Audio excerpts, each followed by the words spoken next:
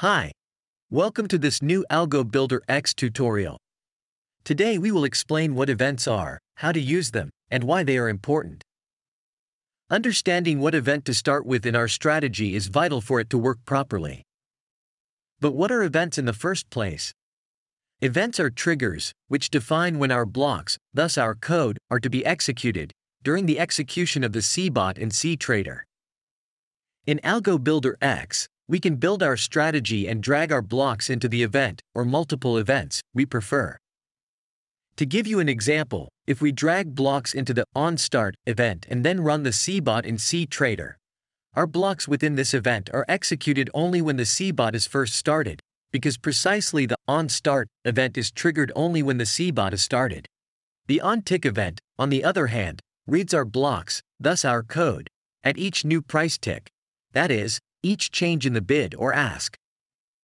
This means that the code within this event is executed every time the price moves, ensuring rapid response to market changes. If your strategy requires instant responsiveness, such as executing immediate actions in response to price movements, then onTick is what you need. However, it is essential to note that this event can be demanding on processor resources as the code is executed frequently, and you can notice this by running a backtest. The onBar event, on the other hand, reads our blocks only at the opening of a new bar or candle of the current time frame. So if we have the chart at H1, our bot is executed only once an hour, so if we have conditions such as a crossing of the moving averages, it is highly unlikely that they will be seen, since the crossing should come at the exact time the bot is executed.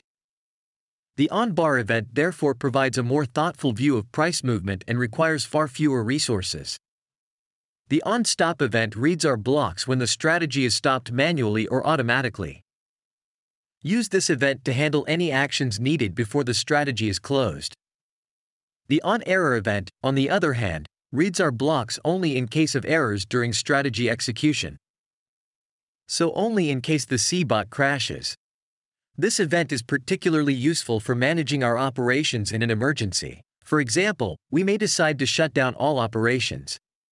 Understanding the proper use of these events is crucial to building robust and responsive strategies.